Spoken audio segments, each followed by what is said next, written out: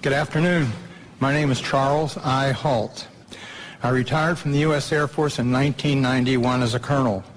During my military career, I was base commander of 2 large installations, and at the time of my retirement, I was in the Department of Defense Inspector General's office with total inspection oversight of all services and all service agencies. In 1980, I was reassigned from the Pentagon to RAF Bentwaters as a deputy base commander. At that time, Bentwaters was one of the largest tactical fighter wings in the world. We had the 2 base complexes, Woodbridge and Bentwaters in England, and 4 FOLs in Germany, and 2 additional standby bases. In December 1980, early in the morning, several of our security policemen discovered strange lights in the forest in East Anglia, just outside the back gate of RAF Woodbridge. 3 patrolmen, Sergeant Peniston, Airman Burrows, and Airman Cabanasac, actually were dispatched into the forest and approached a craft. They reported it being triangular, approximately 3 meters on a side, dark metallic in appearance with strange markings. They observed it for a period of time, and it very quickly and silently vanished at high speed. Initially, I was not aware of all the details. I was only told of strange lights, and I was sure there was a logical explanation. 2 nights later, at the family Christmas party, we were interrupted. The on-duty flight commander for the security police squadron, Lieutenant Bruce England, came and approached the base commander and I. He was white as a sheet. He said, "It's back." We said, "What's back?" He said, "The UFO." Well, we still were, I should say, non-believers at that point. Since my boss had to do the presentations, I was tasked, unfortunately, to investigate. So I went home and changed clothes. I really expected to find a logical explanation. I took several security policemen with me, a disaster preparedness NCO who took an APN-27, a Geiger counter, and a camera. I also had my small cassette recorder I carried everywhere when I was on duty. I was taken to the supposed site. We found indentations approximately 1.5 inches deep, approximately 6 to 8 feet on a side, and radiation of 8 to 9 times normal background radiation. Not enough to be dangerous to somebody, but significant. We also found broken branches on the trees. While we were milling around trying to make sense of the whole thing, one of the individuals with me suddenly spotted something. Off through the forest was a bright, glowing object.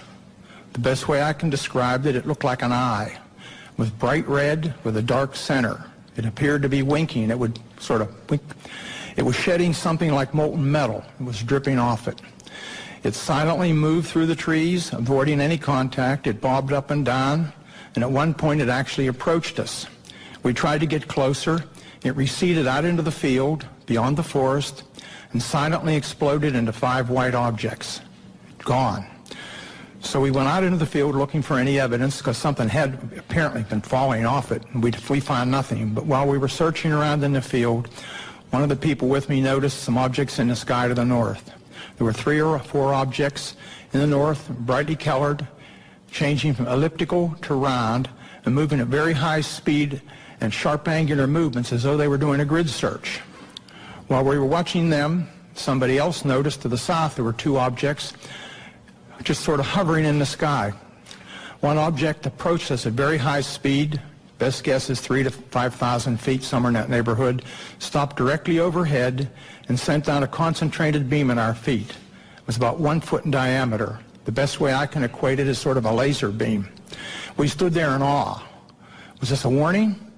Was this an attempt to communicate? Was this a weapon or just a probe?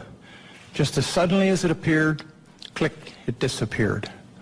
We stood there, really concerned. About that time, we noticed the other object to the south was sending down beams, about a mile, 1.5 miles away over Woodbridge Base. We had 3 different radios with us, the police radio, the security police radio, and I had the command net. All 3 radios were functional, and we were talking to control centers. They were constantly breaking up, and we had great difficulties communicating, but we were able to discern that on the police and security net that some of those beams were either falling into or near the weapons storage area, and there's a great deal of concern. It really bothered me at the time. Every time something of significance happened that night, I kind of clicked on my little tape recorder and recorded it so I'd have a record of it for the next day. Unbeknownst to me, a copy of that was released by one of my co-workers several years later, and hence there was a lot of publicity. My superiors at the time were informed what happened. I briefed my boss. I played the tape for him. He listened intently. He was aware of the incident because he was monitoring the night before on the radio. He and several others were. He took the tape to the 3rd Air Force staff meeting the following Wednesday. 3rd Air Force was the Air Force headquarters at that time in England. Played it for General Baisley, the commander and staff. They all sat silently. The decision was, it happened off the base, so it's a British affair. In other words, they were loath to get involved. So my boss came back and threw me the tape recorder, and I said, well, what do we do, boss? He said, get with Squadron Leader Moreland, who was the British liaison officer, and do a report. It's their problem, not ours. Gosh, here I am kind of caught in the middle, and I'm a junior guy here. Whoa, why did I ever get involved? Well, Squadron Leader Moreland was on vacation in Wales at the time. He came back, and he was quite upset that he was in the middle of the thing, too. So he said, well, write a memo. So I wrote I shall call it a cleaned up memo, just kind of unexplained lights, just to kind of get them to come out and investigate and look into the thing.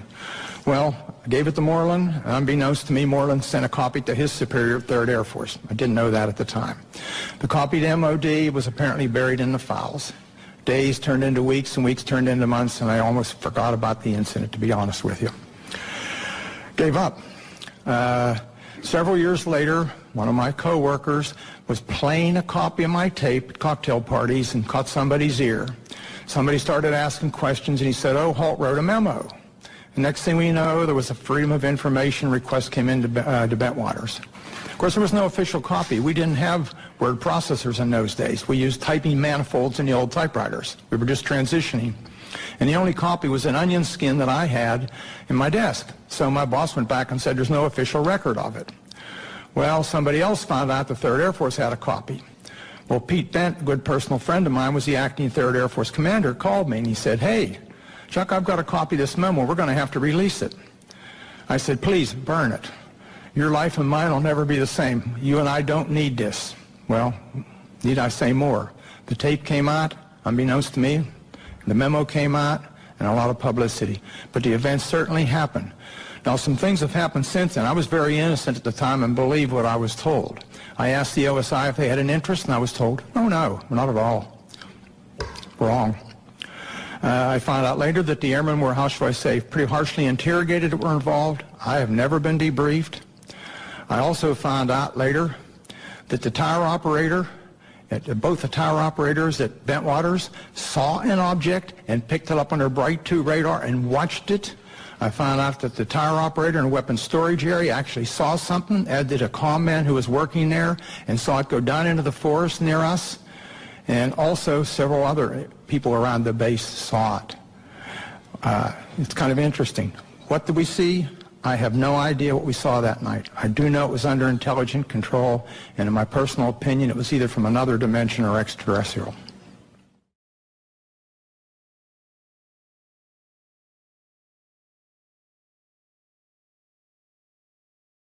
You saw a light where?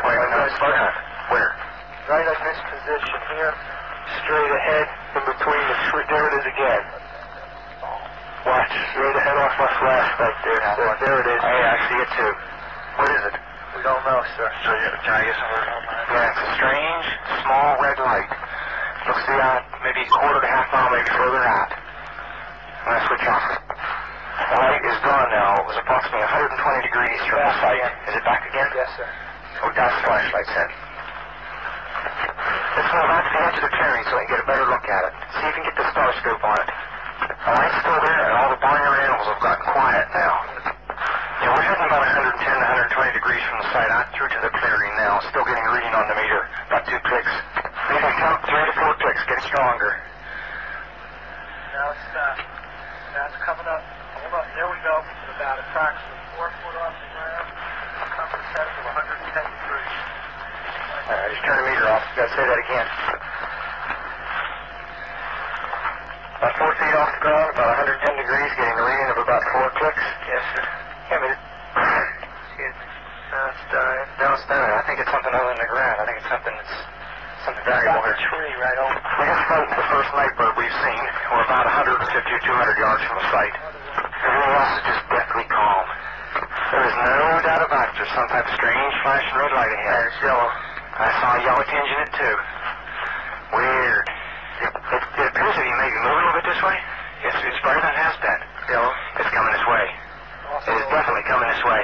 Pieces of it are shooting off. There is no doubt about it. This is weird.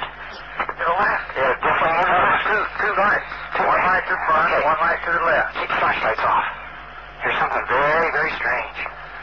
Keep the headset on and see if it gets any stronger. Okay. Give us a rundown. Notation that this is on a beta reading, too. It's on beta reading? But it Okay. still has been removed. Okay. Pieces are falling off it again. But it just moved to the right. Yeah. Off to the right. Strange. Oh, well, why don't you left? Let's approach to the edge of the woods up there. Do you want to do it without lights? Let's do it carefully. Come on. Okay, we're looking at the thing. We're probably about 200 to 300 yards away. It looks like an eye winking at you. It's still moving from side to side.